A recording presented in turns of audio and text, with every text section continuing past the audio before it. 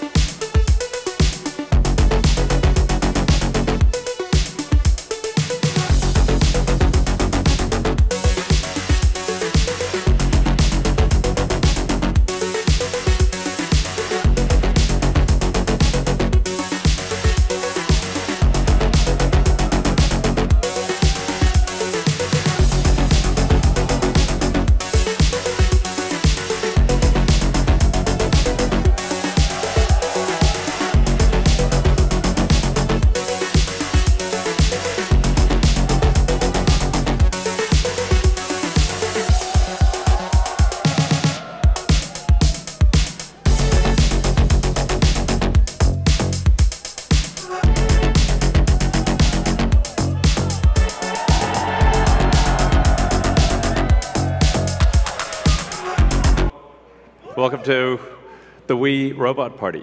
So we have quite a show for you tonight. I think you're going to like it. As you can see, I just arrived in the Robotaxi, the Cybercab. There's 20 more where that came from. So they've been traveling. There's no people in them, as you can see. The car's just going by with no people.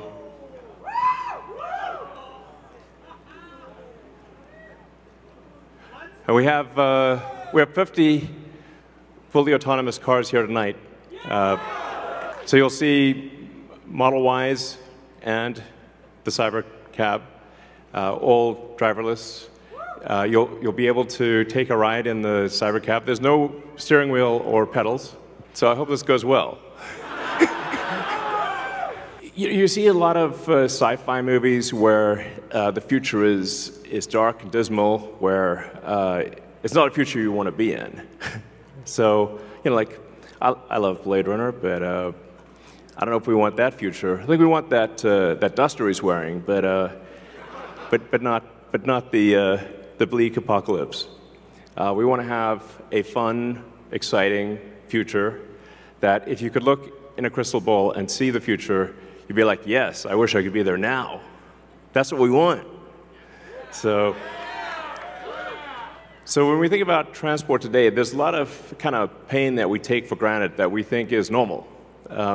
Like having to drive around LA in like 3 hours of traffic.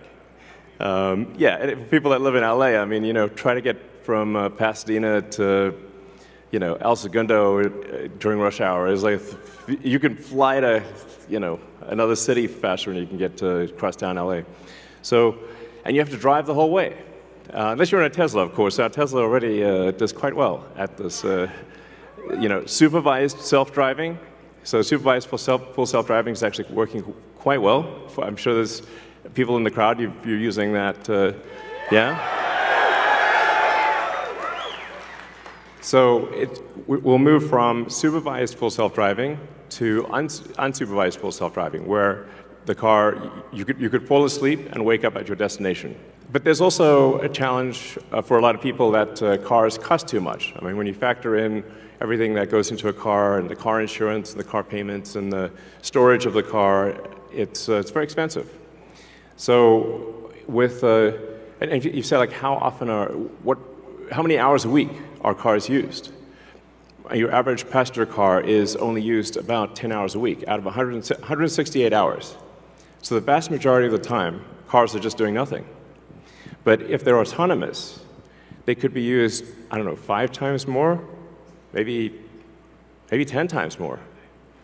So you could actually, for the same car, would have 5 times as much value, maybe 10 times as much value. There's 168 hours in the week, and like I said, only 10 of them are used for driving. So, and then a bunch of those hours are looking for a parking spot, which is, can be pretty annoying at times. So we want, with autonomy, you get your time back. This is a very big deal. So it's not just it'll save lives, like a lot of lives, and prevent injuries. I think we'll see autonomous cars become 10 times safer than a human.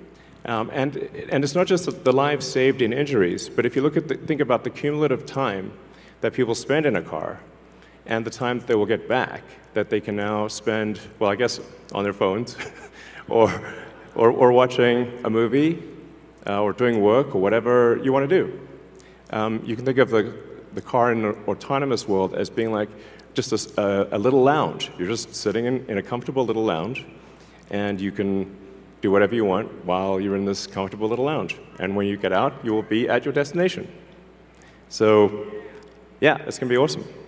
So in fact, I think the cost of autonomous transport will be so low that you can think of it like individualized mass transit. The average cost of a bus per mile for a city, not the ticket price, because that is subsidized, but the average price is about $1 a mile. Whereas the cost of cybercab, we think probably over time, the operating cost is probably going to be around 20 cents a mile. And price, including taxes and everything else, probably ends up being 30 or 40 cents a mile. So yes, and you will be able to buy one.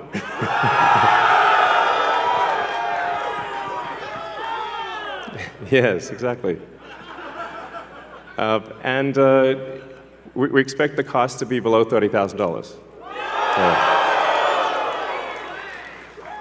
And I think there'll be an interesting, business model where, like, let's say somebody is an, Uber or Lyft driver today, where they can actually sort of manage a fleet of cars, and sort of manage, I don't know, 10, 20 cars, and just sort of, take care of them like a shepherd tends their flock.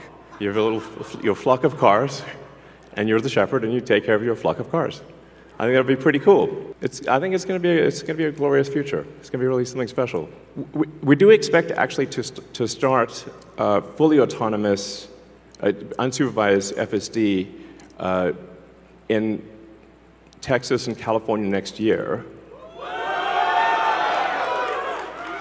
And that's with the Model 3 and Model Y. And then we expect to be in production with the Cybercab, which is really highly optimized for autonomous transport in probably, well, I tend to be a little optimistic with timeframes, but in 2026, before 2027, let me put it that way.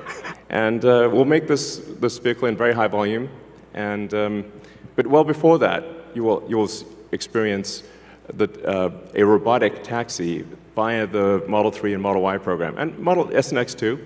But your 3 and Y will achieve unsupervised full self-driving with permission in wherever regulators essentially approve it in the U.S. and then to follow in outside the U.S. So, and Cybertruck too, yes, of course. Sorry, I don't want to forget. Yes. All our cars, basically, all cars.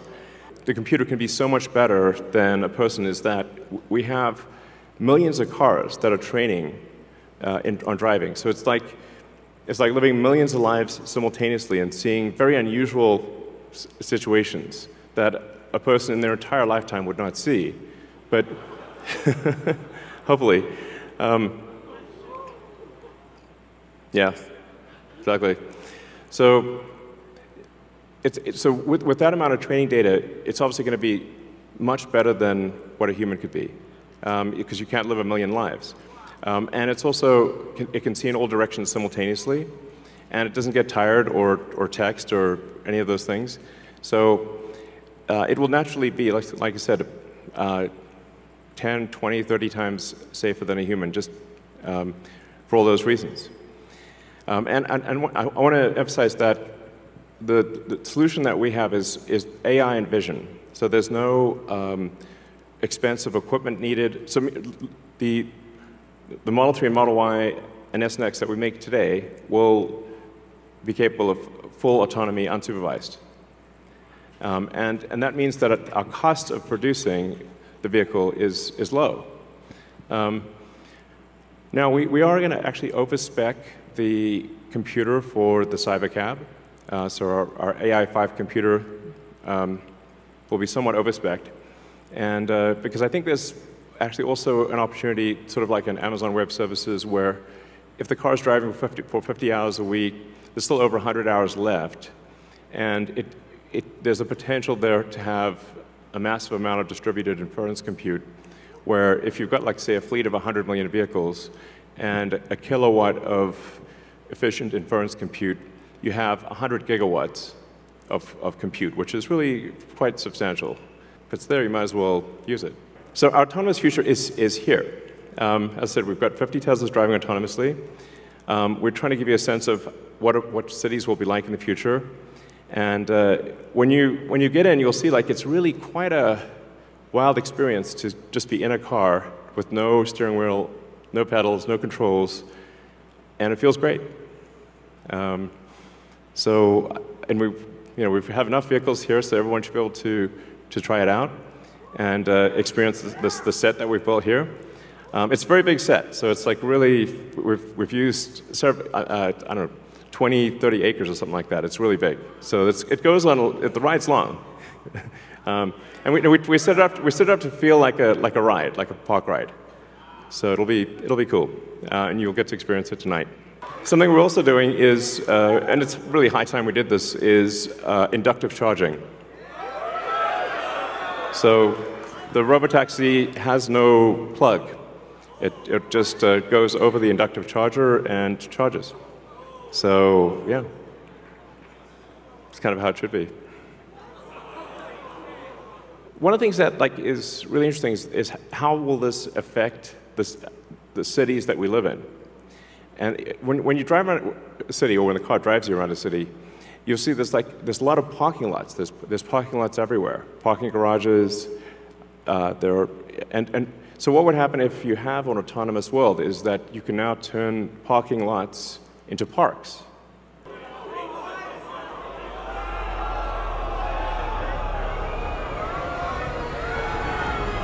So that would be quite fantastic. Oh, and also, what happens if you need a vehicle that is bigger than a Model Y?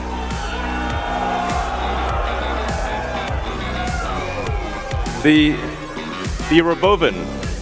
The Robovan is, we're going to make this, and it's going to look like that. Now, can you imagine going down the streets and you see this coming towards you? That'd be sick.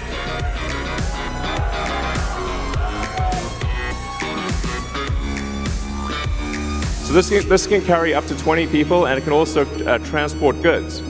So you can configure it for goods transport within a city, or transport of up to 20 people at a time.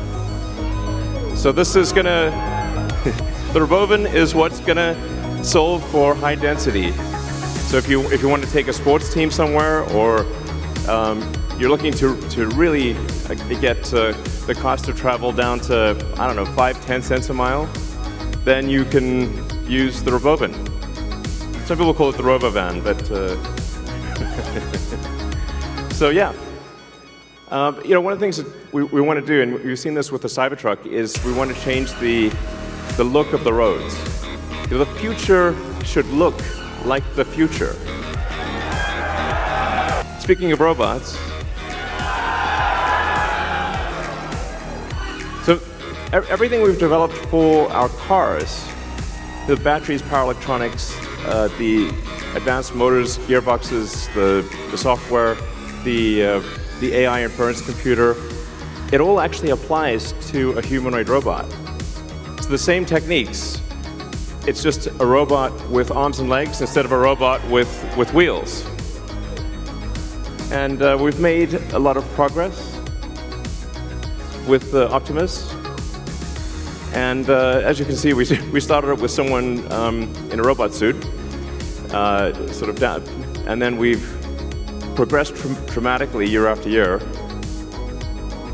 So if you extrapolate this, you're really going to have something spectacular, something that anyone could own. So you could have your own personal R2-D2 C-3PO.